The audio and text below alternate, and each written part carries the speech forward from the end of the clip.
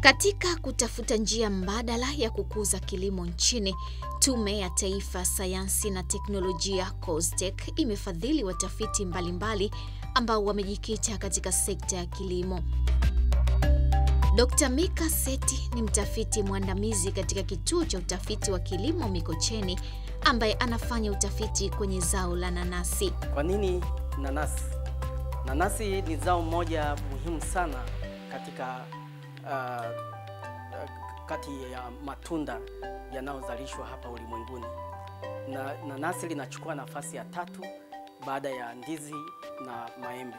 Pamoja na kwamba lina nafasi ya 3, nanasi ni zao moja ambalo linauzika zaidi katika soko la dunia. Nanasi lina manufaa makubwa sana katika lishe ya binadamu, kwa sababu ni chanzo kikubwa cha virutubisho kama vitamin A, B na C. Vinapatikana kwa wingi sana, kama mara 3 ya bidhaa nyingine. Dr. Seti anaeleza kuhusu uzalishaji wa nanasi nchini. Uzalishaji wa mananasi hapa nchini umeongezeka kwa kasi kubwa sana katika miaka hii ya hivi karibuni.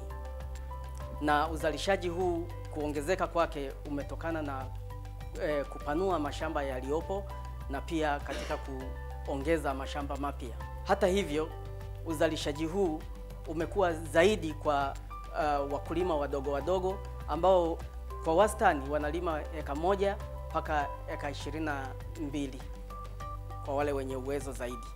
Lakini uzalishaji kwa eka unakadiriwa kufikia kama tani 11 kwa eka.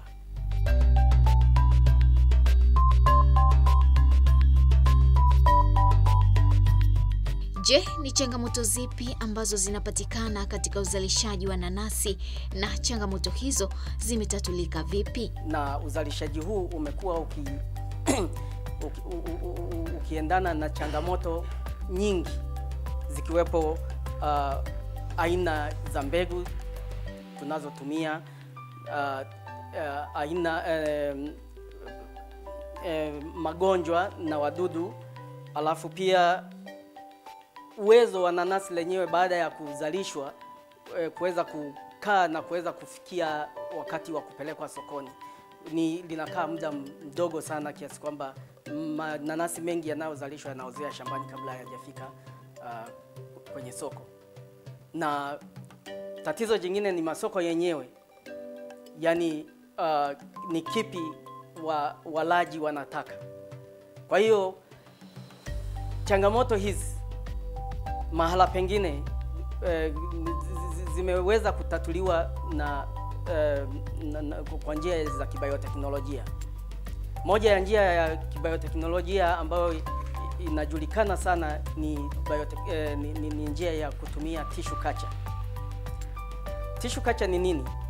Tissue culture ni teknolojia ambayo inatumia sehemu yoyote ya mmea. Inawezekana ikawa ni jani, ikawa ni mzizi, ama ni sehemu yoyote ya mmea kama vile shina. Unaweza ukatumia na ukapata mche kamili. Kwa hiyo teknolojia hii ina faida nyingi. Kwanza, unazalisha miche isiyokuwa na magonjwa. Pili, ni kwamba ni rahisi kuzalisha miche mingi kwa wakati mmoja. Alafu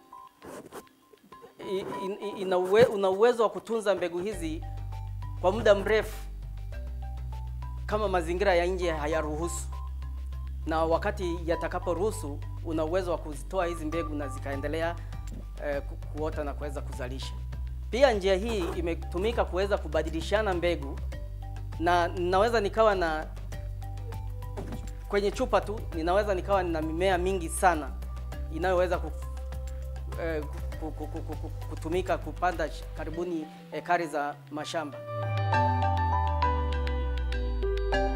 Dr. Seti anasema kuwa kwa kushirikiana na wadau wa kilimo waliwezesha tafiti hii ya tissue culture kufanyika. Huu ni mradi ambao umetoka kwa wadau wa kilimo cha matunda na mboga mboga. Baada ya kufanya tafiti za masoko, ilionekana kwamba baadhi ya wakulima wa kwetu kwa kutumia mbegu za kwetu hapa wameweza kuzalisha na kuweza kuuza kidogo nje, lakini walipata upinzani kwamba hawakuweza kuuza kivile kwa sababu mbegu zetu sio zinazokubalika katika soko la dunia. Hivyo kutokana na ule uwezo ambao tunaweza kuzalisha, serikali pamoja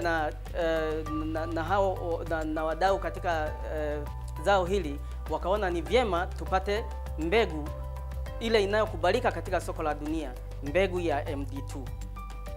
Hii ndio mbegu ambayo inakubalika katika soko la dunia. Hapa nchini sisi tunalima smooth cayenne, ndio ambayo iko kwa wenyeji wamezoea kama mpingo, kuita mpingo. Lakini mbegu hii ina mananasi makubwa, lakini ina asidi nyingi. Kwa hiyo na fiber content ambayo tunaita nyuzi zinakuwa ni nyingi. Ukilinganisha na hii inayokubalika katika soko la dunia, aina ya MD2 yenyewe ni ndogo, alafu pia ni tamu sana, alafu fiber content yake ni kidogo na ina asidi kidogo. Kwa hiyo ni mbegu ambayo ni bora hata katika usindikaji na katika ambayo inafaa katika matumizi ya viwanda. Makala hii ikafunga safari moja kwa moja mpaka kijiji cha Chambezi, wilaya ya Bagamoyo, kilipo kituo kidogo cha utafiti cha Mikocheni, ambapo majaribio mbalimbali ya mbegu za kilimo yanafanyika. Jonas Ambrose ni mkuu wa kituo cha Chambezi. Anaeleza shughuli zinazofanyika hapa. Hapa mbele yetu ni shughuli za jaribio la mananasi, ambayo moja ya majaribio ambayo yanafanyika hapa kituoni. Na hii jaribio ya mbegu ambayo imepandwa hapa mananasi aina MD2, ambayo imetokana na uzalishaji kwa njia ya chupa. Baada ya kutoka maabara ikaletwa hapa shambani, na sisi tunaendelea kuitunza kwa kupanda na kuitunza kwa kumwagilia maji kipindi hapa mvua hainyeshi. Kwa hiyo sasa hivi hapa ina umri yapatao zaidi ya mwezi moja na nusu tangu itoke maabara. Hapa Chambezi, moja ya taasisi ambazo tunashikia nazo, taasisi ya kituo cha utafiti Kibaha, hususan idara ya mazao mizizi ikiwepo mihogo na viazi. Kwa sehemu kubwa shughuli zao za utafiti zinafanyika hapa, sasa kwenye uzalishaji na hatua nyingine mbalimbali za majaribio zinafanyika hapa kwa kiasi kikubwa sana. Na pia imeweza kutoa mbegu bora za mihogo, na sasa hivi imekuwa mkombozi kwa mkulima mdogo binafsi, kwa taasisi na vikundi.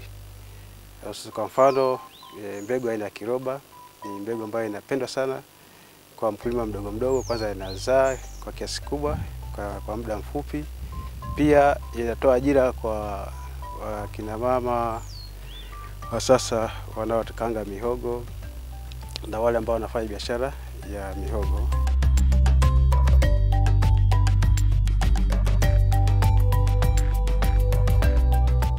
Dr. Seti anafafanua kuhusu mbegu tofauti ambazo zimepandwa kwenye kituo hiki. Hapa ni mkusanyiko wa mbegu tofauti ambazo tulizikusanya tukazitunza hapa kwa ajili ya majaribio ya baadaye. Na pia kupitia mbegu hizi tulitaka kujua kwamba je, hapa Tanzania ni aina moja tu ya mananasi inalimwa, au kule sokoni tunajua tu ni nanasi. Lakini baada ya kufanya utambuzi kwa kutumia bioteknolojia, tulikuja kugundua kwamba kuna zaidi ya aina kama 3 zinazolimwa hapa nchini, lakini zote zimekuwa katika group moja ambayo wakulima wanajua tu kwamba ni aina ya mpingo, ndio tunalima hapa kwetu. Mpaka sasa ni mananasi yapi yameweza kuzalishwa kwa njia hii ya tissue culture? Kutoka hapa tulianza yale majaribio ya kuweza kutengeneza kuweza kugundua njia ya kuweza kuzalisha kwa tissue culture, ambapo baada ya kutumia hizi na kufanikiwa ndipo tulipoanza sasa kuzalisha mananasi aina ya MD2 ambayo tumeliingiza hapa nchini. Tumeshazalisha almost takriban mananasi kama 1500 kwa njia ya tissue culture, na baadhi kuna kitalu kingine pale mbele ambapo tumeweka mbegu zilizotokea kwenye tissue culture za MD2 kwa ajili ya kuendelea kuzitathmini, kuangalia jinsi ambavyo kama zinastahimili maeneo ya huku kwetu. Tunatarajia tuendelee kuzalisha mbegu za mananasi ili kukidhi mahitaji ya wakulima kwa wingi zaidi, ili waweze kuzalisha kibiashara. Eneo hili ama majaribio haya ambayo unayaona pia yanatumika kutolea elimu kwa watafiti na wakulima ili waweze kujifunza mbinu bora za kuweza kuzalisha mananasi. Lakini je, mradi huu ulianzishwa lini na malengo yake yalikuwa yapi? Mradi huu ulianza Disemba 2015. Ulikuwa ni mradi wa miaka miwili na uliendelea mpaka 2017 mwezi Novemba. Mradi huu ulikuwa na malengo yafuatayo. Kwanza ilikuwa ni kuweza kutafuta njia ya tissue culture ambayo tunaweza tukazalisha kwa wingi ili kukidhi mahitaji ya mbegu ya wakulima. Na pili ilikuwa tufanye survey ili kuweza kusanya mbegu mbalimbali katika maeneo mbalimbali ambao wanalima sana mananasi, ili kubaini tofauti mbalimbali za mananasi tunayo lima hapa nchini. Na tatu ilikuwa ni kujenga uwezo wa kiutafiti na kitaalamu katika kuendeleza zao la minanasi. Abdallah Makaranga ni mtafiti wa masuala ya bioteknolojia. Anaeleza kuhusu mafanikio ambayo wamepata tangu teknolojia hii ianze kutumika. Kwanza kabisa tumeweza kuingiza nchini mbegu mpya ya mananasi ambayo inafahamika kwa jina la MD2. Mbegu hii ni mbegu ambayo inatumika kwa kiasi kikubwa sana katika soko la dunia. Ni mbegu ambayo imeteka soko la dunia. Mbegu hii tumeweza kuifanikisha kuingiza nchini na pia tumeweza kuizalisha kwa kutumia tissue culture kama mnavyoona. Tumeweza kufanya survey nchi nzima na tumeweza kutambua aina mbalimbali ya mbegu zetu za asili ambazo zinatumiwa na wakulima. Mradi umefanikisha kutoa elimu, kuwajengea uwezo wakulima sehemu mbalimbali mwa nchi yetu. Maeneo ya Bagamoyo, Fikayose tumewaelimisha wakulima mbinu bora za kilimo cha nanasi, na pia mradi umewajengea uwezo watafiti namna gani ya kuzalisha miche ya minanasi kwa kutumia teknolojia ya chupa kama inavyoonekana. Pia mradi umeshirikiana na wadau mbalimbali, taasisi binafsi kama NGO ya Good Neighbor, tumeshirikiana nao kuwasaidia wakulima namna gani ya kilimo bora cha mananasi. Pia tumeshirikiana na taasisi inayofahamika kwa jina la Tanzania Partner of Hope in Development TPHD kutoa elimu kwa wakulima. Mwisho, watafiti hawa wanatoa shukrani zao za dhati kwa serikali, lakini pia kuwaomba wadau kuwekeza katika kilimo. Kwa wito wangu kwa vijana ni kwamba wanatakiwa waje washiriki kikamilifu katika kilimo cha mananasi, kwa sababu tayari serikali ya awamu ya 5 imeshasema wazi kwamba sasa tu katika uchumi wa viwanda. Uchumi wa viwanda utategemea kilimo, na kilimo kitategemea ushiriki wa vijana kwa vitendo. Kwa hiyo wito wangu, naomba vijana waje washiriki katika kilimo cha mananasi ili kuendeleza sasa kauli mbiu ya viwanda. Kwanza tunaishukuru serikali ya Tanzania ya awamu ya 5 chini ya uongozi wa Dr. John Pombe Magufuli, ambao amekuja na sera ya uchumi wa viwanda. Uchumi wa viwanda tutafikia tu endapo wadau pamoja na serikali wataweza kuwekeza vizuri katika utafiti, na hasa katika utafiti wa kilimo, kwa sababu kilimo ni uti wa mgongo ama ni muhimili wa viwanda. Kutoka katika kilimo ndiko tunakotegemea malighafi. Hivyo wadau kwa hivi sasa ukiangalia kuna viwanda vingi vinafunguliwa, lakini havina malighafi. Hivyo tunawashauri kwamba viwanda vyenyewe viweze kuwekeza katika kilimo, viweze kuwekeza katika utafiti, alafu pia waweze kuwasaidia wakulima wadogodogo kama outgrowers. Hawa wakulima wanaweza wakafanya vizuri sana wakiingia kwenye contract farming. Taasisi ama kampuni inaweza ikaingia mkataba na kikundi cha wakulima, ikawasaidia wakulima, watazalisha sana, na baada ya hapo hii kampuni ama kiwanda kitakuwa na uwezo wa kuweza kupata malighafi kutoka kwa wakulima ya kutosha kabisa.